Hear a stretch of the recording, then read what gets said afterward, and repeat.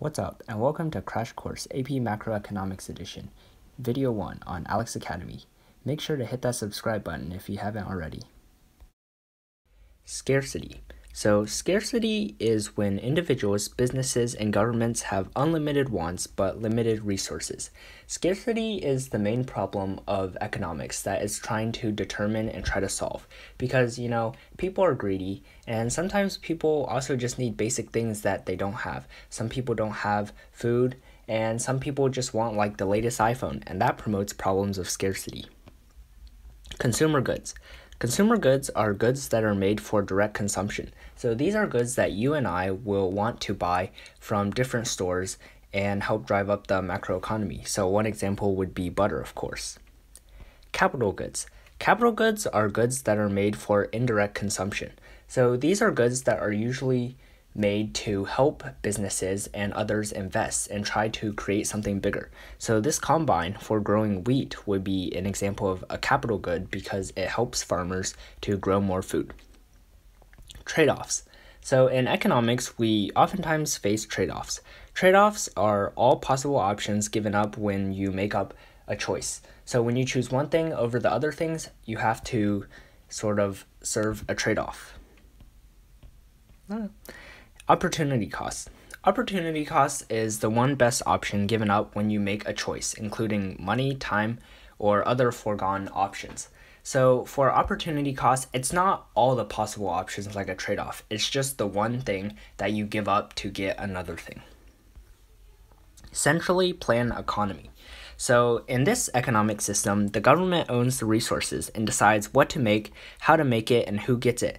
In this economy, there is total governmental control of the economy, and many times we see this in communist nations. On the other side, there is the free market economy. The free market economy is a system where individuals own the resources and decides what to make, how to make it, and who gets it. So the government really is not very involved in this type of economy. Most economies, however, are mixed economies, including the United States, and this contains a mix of free and central economies. So in the US, we have big businesses like Coca-Cola, but we also have different types of government-owned corporations, such as Amtrak, which is the transit service. Investment. So investment is business spending on capital. Capital is tools and machinery that makes businesses more productive. So you might see on Shark Tank, the people are really trying to get investment into their products. Capital stock. Capital stock is the amount of capital businesses have. So the more capital stock, the more output they can make. And businesses really want to have more capital stock, so in the future, they can really grow their business. Production possibilities curve. This is a model that is used by economists to see how much a business or a country can actually produce two different types of goods and the trade-off between the two goods. So sometimes we see this with the guns and butter scenario, and sometimes we see this with cars and clothing. So if you're on the frontier, you're producing things at maximum output. If you're inside, such as at point E, you are actually not being the most efficient with your resources and you can do better. And if you're outside at point D, this is non-sustainable growth, and eventually you won't be able to stay out there unless you invest in capital machinery, which would shift your PPC outward.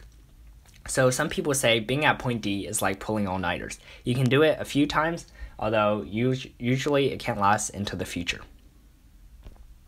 Shifting the PPC. So we just talked about this a little bit, but to shift the PPC, there are many factors. So one, you can change the resource quantity or quality. If you start to have more resources and be able to produce more, you can shift your PPC outward. And sometimes if you want to improve the quality, sometimes that comes at a cost and you can only produce less.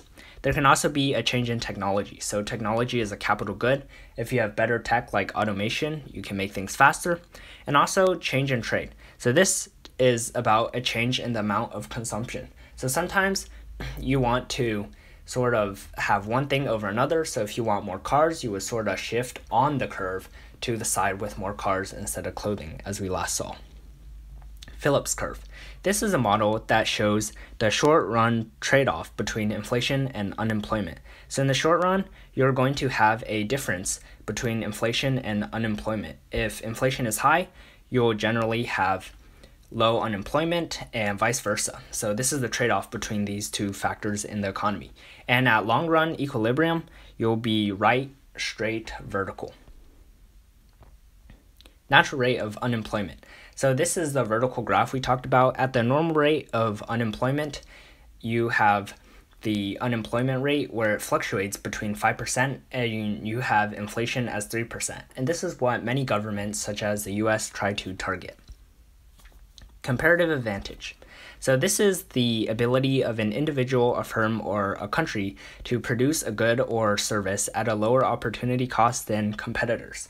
So if you have a comparative advantage with others, you want to produce that good because then when you trade, both of you can get more out of it. Absolute advantage. So this is the ability of an individual, a firm, or a country to produce more of a good or service than competitors using the same amount of resources. So this is generally looked at through pure objective numbers, so production quotas or also the time it takes to make a certain thing. So a person can have two absolute advantages, like make more of both things, but comparatively, they're still going to be better at one of them. Ceteris paribus is a Latin phrase that means all other things held constant. When we're dealing with economics, we always have to throw in this phrase so it doesn't get too complicated for now. Rational choice theory. So this is a popular theory in political science that explains the actions of voters as well as consumers in the economy. And it shows that individuals act in their own best interests, which they carefully weigh the costs and benefits of possible alternatives. So it really says that rational people make marginal decisions, and they always host a cost-benefit analysis to see which is better. And this is the example of the criminal. So if a criminal really needs something, and they might get arrested 9 out of 10 times, even if they try to get that 1 out of 10 times, if they're able to be successful, they're thinking rationally. Incentive. Incentive is a positive or negative environmental stimulus that motivates behavior. Many times governments will give out incentives or businesses will get out incentives to try to make people go buy more. Externality. So an externality is an economic side effect of a good or service that generates benefits or costs to someone other than the person deciding how much to produce or consume. The greatest example of this is pollution. Many times, businesses, because they want to make more, they sort of disregard the environmental aspects of things. And as a result, they produce lots of pollution. And it can be good or bad, as in this case, pollution is bad because it affects everyone that is around us. In 1776, Adam Smith wrote The Wealth of Nations, and this book promoted laissez-faire economics, and it also promoted a free market economy. And it was one of the first to detail supply and demand economics by consumers as we know it today. Positive versus normative statements. So positive statements are really just descriptions of things, such as that chair is red, while normative statements are statements of how things should be. So that red chair should be blue. And economists use these two statements to detail the current state of the economy and what the economy should be or ought to be.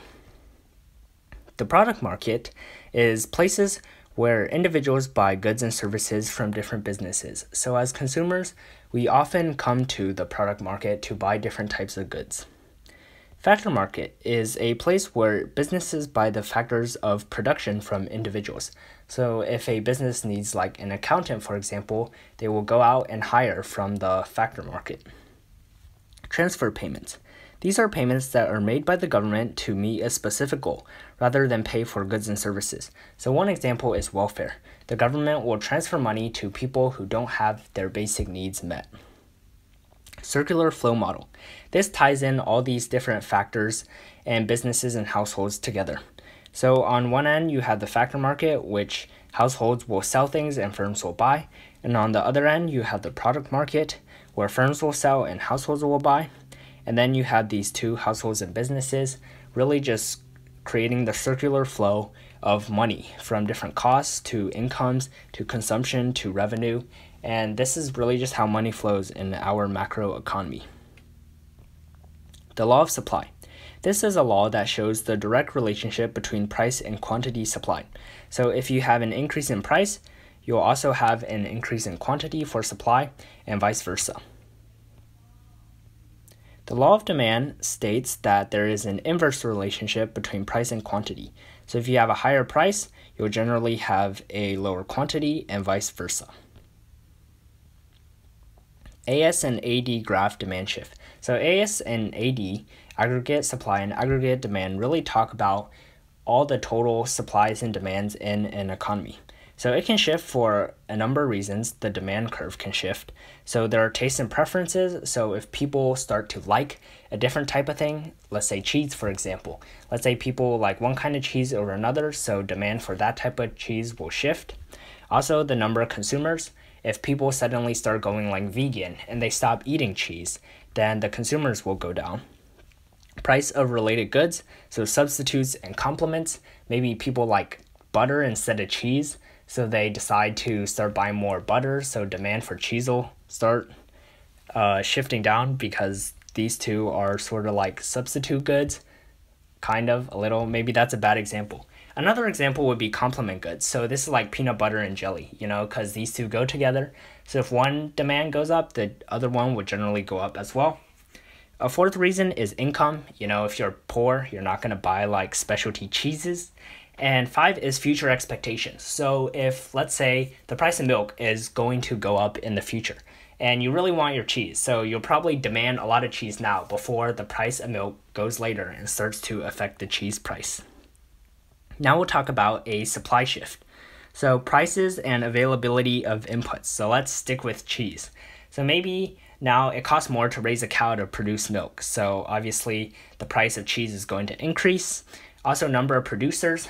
If, say, big business starts to consolidate all the farms, now you won't have as many independent farmers. So now this big business can control the price of cheese almost. Technology, maybe it becomes cheaper to produce cheese because of automation. So that's good.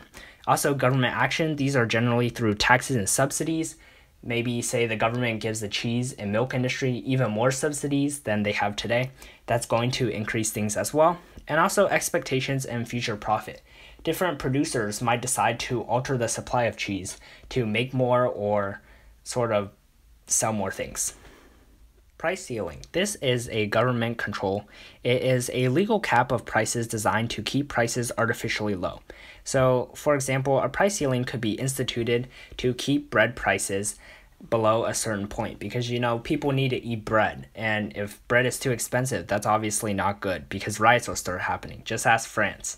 So in this example, you have a price ceiling, which actually seems counterintuitive. It's actually below the current price. So now the supply and the demand, they have to shift to go below the price ceiling. So in this case, you have more demand than supply, and this of course creates a shortage. Price floor. So this is a minimum legal price sellers can sell a product for. So this is the exact opposite of what a price ceiling is. So in this example, there are many examples such as a minimum wage or a farmer subsidy to keep prices above a certain point because you don't want people making like $2 an hour, and we have to support farmers. So in this case, you have more supply than actual demand. So in this case, you have an excess of things, which they call a surplus. Subsidy.